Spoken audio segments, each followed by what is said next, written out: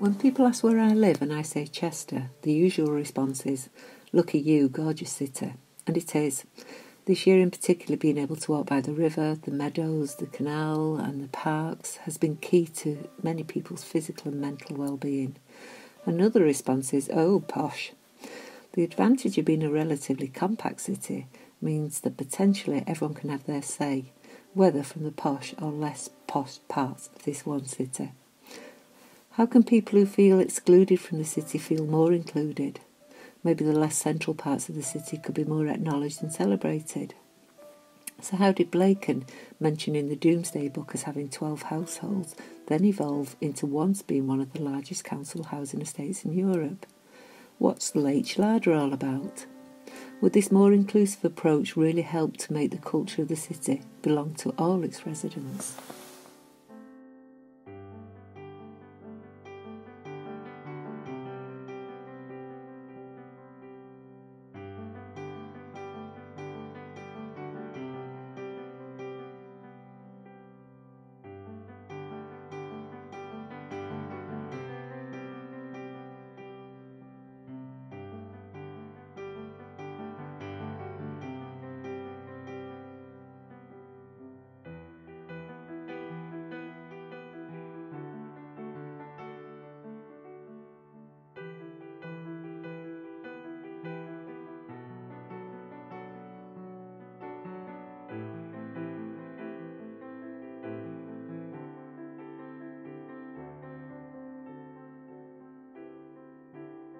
My name's Jim, and this is Brack, and I'm part of the Nexus Techno Collective here in Chester. We put on parties and have a radio show that are inclusive and non-profit. My name's Debbie, and I'm the Senior Coordinator at Live in Cheshire, and we work with young people, children and adults with disabilities and additional needs. As a student at the University of Chester, I have worked with lots of children and young people, including students of the University of Chester. I'm Kamisa. I'm Zazie. We live in the centre of Chester. I have been the President and Musical Director of the University's Drama Society, as well as Choral Scholar for the University Choir. Yes, I'm Rashid, who is an international student from Jordan. We grew up in Cape Town. We used to live in Cape Town, and there's always food festivals and markets and stuff like that. So after Corona has decided to go away, we would really enjoy like food markets, maybe like stalls. We need to bring more interactive things back into the city centre. So, for example, like the giant parade that lots of organisations got involved with. We have got a multicultural society in Chester, and I think it'd be great if we could have a festival bringing everything together. We like celebrate a different Culture. Yeah, every month. And what we'd really love to see is a bit more use of those sort of closed spaces, things like shops and things that are currently empty, and it'd be great to be able to hire those on like a slightly shorter term basis than you currently can, just to give people like us and other people putting on events in Chester, whether that's visual arts or music or anything like that, a bit more scope to kind of use these spaces in a more interesting way. I heard so much about Chester and the fact that it's a historical city, and it's not that big, it's not a very large city. Although we have opportunities to perform within the university setting, we don't have that many opportunities to showcase our talents within the city centre. But it could go on for like the weekend or for a week.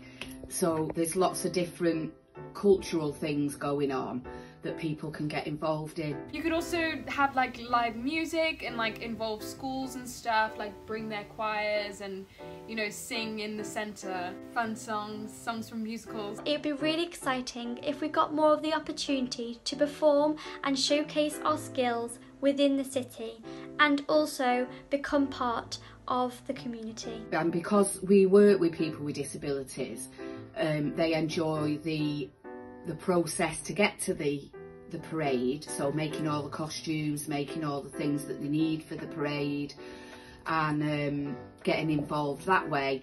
And for us, it's about our people being part of a bigger community. Oh yeah, art. artwork like hung like across, you know how they do the Christmas lights. Unfortunately, shortly after our arrival to the University of Chester, the pandemic happened and everything was put on hold and all shops got closed. Celebrating like the Black Lives Matter movements and stuff, just like involving political affairs in it, in a way that's accessible for everyone. It would be amazing, our ideal would be to be able to use one of those spaces as like a community run or volunteer run non-profit space for gallery shows or dance performances or live music.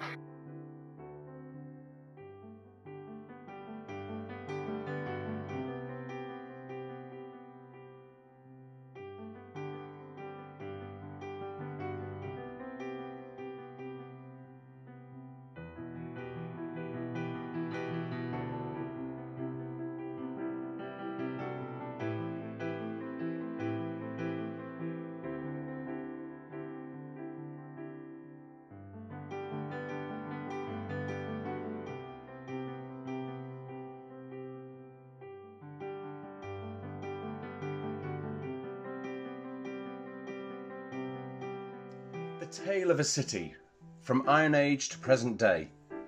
A series of plays narrated by the voices of a family throughout the generations, each era building and recreating the city, bringing the stories of the history of Chester to life.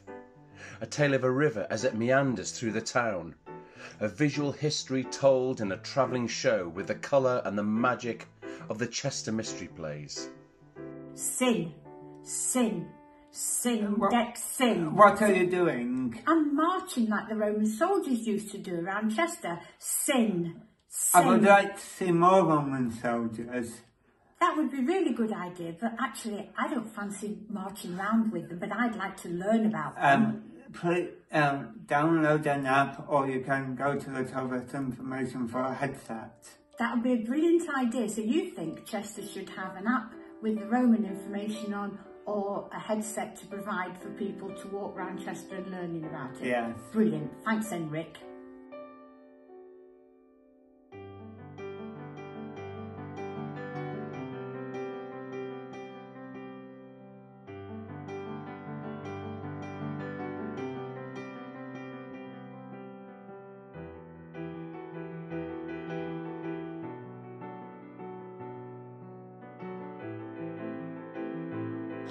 Imagine these wonderful rows, unique to Chester, brought back to life through cutting-edge technology. Museum of Retail. Something that would really come alive at night. A walk along a darkened row becomes a blaze of light, colour and sound as I walk past. On my phone is an app, which I've bought online a little earlier, allowing me to access all the units involved in Chester's Museum of Retail. Taking inspiration from St Fagin's Folk Museum near Cardiff, or the row of terraces in Ellesmere Port's Boat Museum, a row of empty shops along one of Chester's rows has been converted to show their evolution. From Anglo-Saxon workshops making and selling their own craft to the Victorian department store. So that visitors could see how they were in medieval times, brimming with activity. We could even bring back these empty shops with silversmiths, leather workers, other craft studios linked to the original guilds of Chester. A touch on my screen and the nearest shop opens so I can step inside. The interior is glazed in a horseshoe shape and behind it is the Anglo-Saxon shop. As I point my phone, the shop comes to life on my screen with virtual reality people going about their business. A single row of shops could show how the same goods were sold through time, for example, baking or leatherwork. After I finished there, I'm ready for a little more culture, and I would finish my visit in the Three Arches. Well known as one of the oldest shop fronts in the country, it has now been converted into a conventional museum devoted to the history of the rows, how and why they developed and changed through time. A few weeks later, I returned to Chester for something that has become famous, Chester's retail event. Now when I enter the shops, the virtual reality app has been temporarily disabled, and real people are on the other side of the glass enacting a scene from the history of Chester. Wouldn't that be fantastic? Right in the heart of the city and such a draw for visitors and residents alike. A city centre resident said, "Wouldn't it be great to use the rows each month as sort of pop-up art galleries, art spaces, either for schools or for community groups? And wouldn't it be magic if the larger buildings were let out to multiple small shopkeepers or craftspeople at a minimum rent, spanning a spectrum of specialities from woodworkers to clothes designers? There could also, of course, be coffee bars, small performance spaces within the building. These try-out shops could see if their retail idea was a goer, and then if successful, go on to rent a bigger space in another part of the city. Sort of, come try out your shop idea, and if it works, then launch yourself commercially, creating a constant circle of new ideas as other people then took over their old space, revitalising the city centre by having multiple one-off shops. And so, the loss of people to the out-of-town malls was minimised, as you're not competing with the global corporate brands." Years and years ago, the streets of Chester were filthy, with all the animals going around and all the dirt that was thrown along there. And if people wanted to keep clean, they'd use the roads to walk along. It's clean and tidy today. Oh, right, the roads and pavements are clean and tidy, so what do we use the roads for? We could use it for theatre space. Theatre space? What a great idea, Rick. What, have performances up on the rows and people watching down below? Yes. That's great. Oh, yeah, I think that's great. What could be wrong with that? If you're in a wheelchair, you can't get up there. Ah, if in a wheelchair you can't get up there. So let's think. What could we use for a wheelchair person to get up onto the top? A lift. A lift, yeah, but we don't want a modern lift like they have in fancy shops. What we could use is a man-powered lift. Perhaps we could have a static bike. And what could we do on a static bike? Ride it and store the energy. The power made from it would be stored in a battery, and that would be used for operating the lift. Would that work? Yes. That sounds a great idea. Well done, Rick.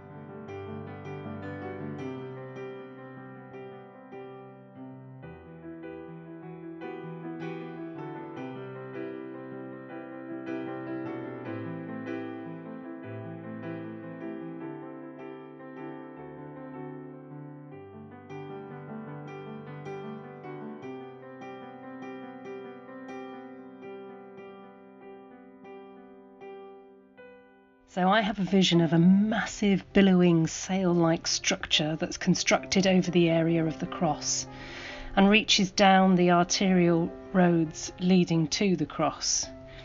There would be a commissioning pot of money available annually that would see a company producing work for that space that could be cross art forms, so a stunning visual arts installation where perhaps things are hung from some of those beautiful old walls and people look up and see whatever the vision might be, or perhaps a circus performance with aerial artists, or big orchestral music sort of blasting from the walls. Particular activity would be overseen by local partners, Theatre in the Quarter, who would hone the artistic delivery and contribute towards it and help ensure local residents' involvement. This activity could spill round the corner to the Town Hall Square and would be available for anyone to experience, making sure that those that wouldn't normally buy a ticket to a formal event could become an accidental audience as they walk through town. The commissioned company could also be asked to run workshops with local artists, leaving tangible skills behind as a legacy for the work. And maybe that company has a relationship with the city for 2 or 3 years, building on the experience that they've had as they go through.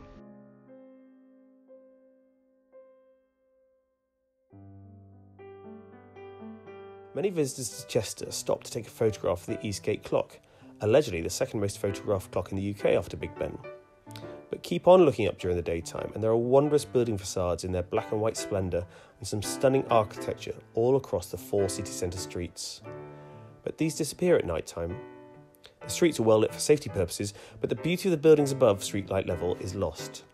Let's get them lit properly so that the city is exposed after dark. Let's install hidden projectors to help celebrate cultural festivals by putting imagery on the sides of buildings.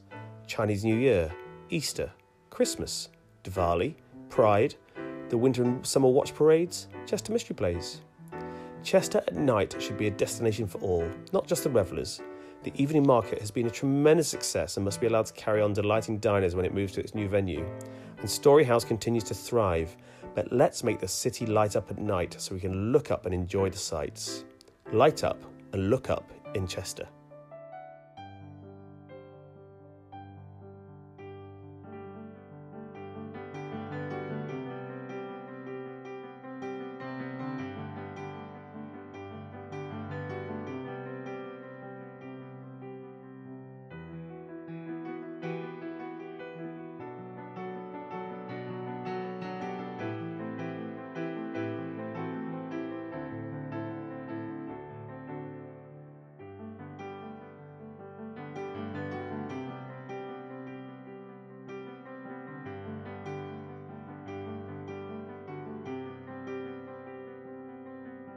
I've often heard people say that nothing ever happens in Chester. Where's the culture? Many people, however, would disagree, as they support and enjoy the wealth of events happening in so many settings throughout the year. Chester is full of surprising places, upstairs room and outside spaces, perfect for exhibitions and performances. This period seems to be one of potential discovery, mapping what's already here, what's already happening throughout the year and building on that. No doubt this exists already, but could it be more effective? How can existing resources be shared, used and maximised across the city, not just the city centre? Is it possible to work more closely together and think of resources as ours, for example outdoor cinema screens, rather than buying more costly equipment? How can we map out what's happening and market an even more inspiring comprehensive programme of cultural and arts events? If we get it right for the locals, maybe we'll get it right for the region.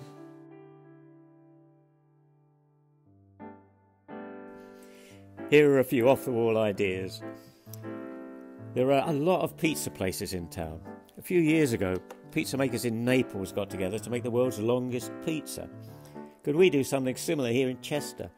A giant pizza cooked in Town Hall Square with free slices for the crowds. Pizza races through the city centre, or a really good fast food street festival. What about an organised buskers festival?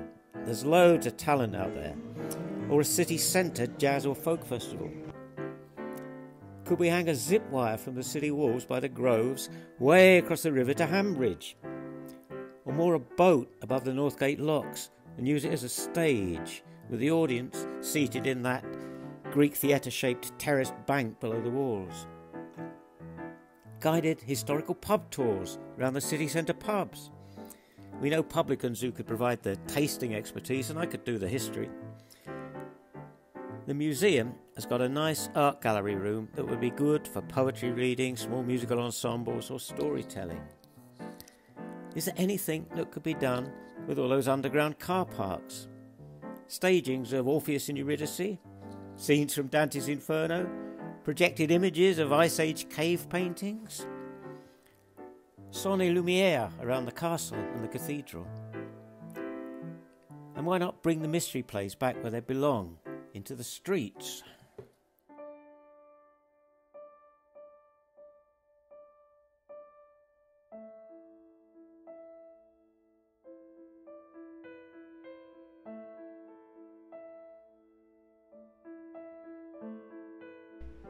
What do I remember about this little city Chester? I guess, sir, the walls that surround her, the Eastgate clock tower, the cross we all encounter. Oh, and yes, sir, the roaring Dee River, the Rose Rower, the building's a storyteller. What about the half amphitheatre, the vast racecourse, and the grand cathedral? Oh, how I remember this little city of Chester.